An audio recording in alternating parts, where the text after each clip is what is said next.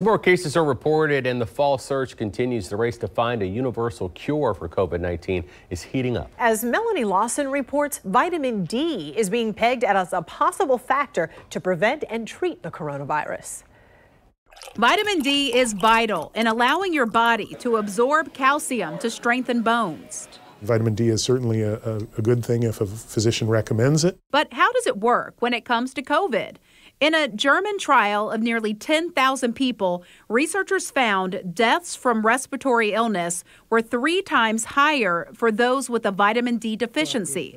While at Northwestern University, researchers analyzed data from 10 countries and found patients with severe vitamin D deficiencies were twice as likely to suffer complications from COVID.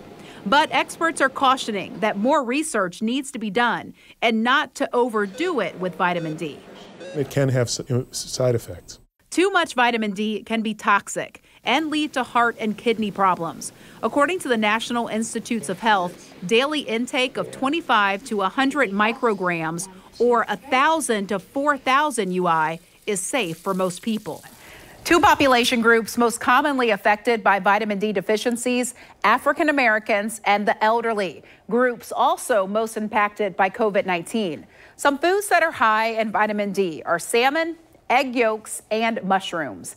Melanie Lawson, Channel 4, the local station.